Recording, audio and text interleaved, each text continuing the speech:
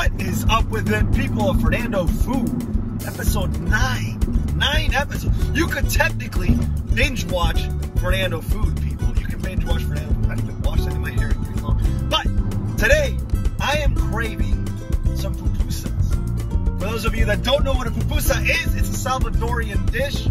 Kind of a mix between empanadas and tortillas. They're made out of flour and they stuff them with cheese and or pork, beans. I mean, oh, they're delightful. So anyway, we're gonna go to a spot downtown San Mateo called La Piñata. La Piñata. I think it's La Piñata Mexicateria or something like that, but I call it La Piñata.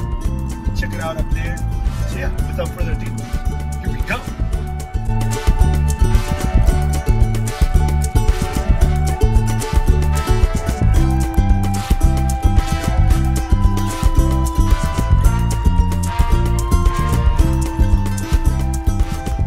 We're back in it, and obviously you gotta get the pupusas. There's 3 different kinds of pupusas that I got, and there's a whole different kind of combinations that you can get. The ones that I got specifically are cheese pupusa. There's one with pork and cheese, and one lastly with frijoles, cheese, and pork. So all 3 combined, and they have other kinds as well. Obviously, you gotta get that spicy cabbage that comes with it, and the pupusa sauce, which is really just a tomato-based sauce.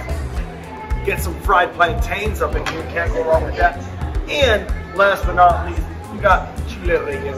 You know, obviously all across Latin America, you'll be able to find a different variation of chile relleno, but this one specifically is Salvadorian. It comes with meat and veggies and cheese and a bunch of different kinds of food. Furthermore, the different kinds of cheese that you find in Salvador are different than other parts in Latin America.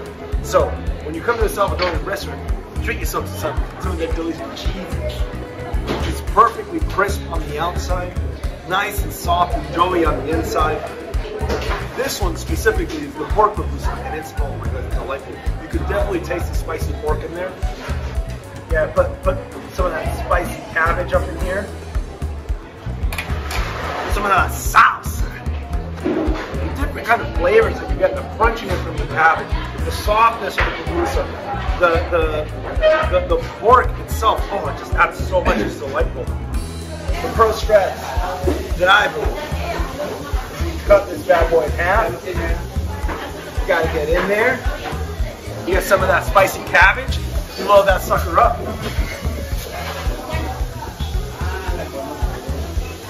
And to top it all off, can't go wrong with a little bit of pupusa sauce up in there. Am I right? I've come to a conclusion here. The pork, cheese, and frijoles, oh, is phenomenal all by itself, to be honest. It has the right amount of spice because of the pork, the cheese, and the beans. It's not overwhelming, it's just a light amount that just owns the pork. The cheese pupusa is a perfect platform to be able to load up on the spicy cabbage and some of that pupusa sauce. Let's go ahead and try some of these plantains though. They're not crazy oily, they're perfectly crisp on the outside, they're not burnt or anything, they're perfectly soft on the inside. What I love about this dish specifically is that all the flavors are just combining perfectly, and nothing is specifically overwhelming over another. But what you do get is the chile itself just infuses its flavor onto the other ingredients in there, onto the veg, onto the carrots, the potatoes. Oh. Delicious. And that concludes the episode. Hey!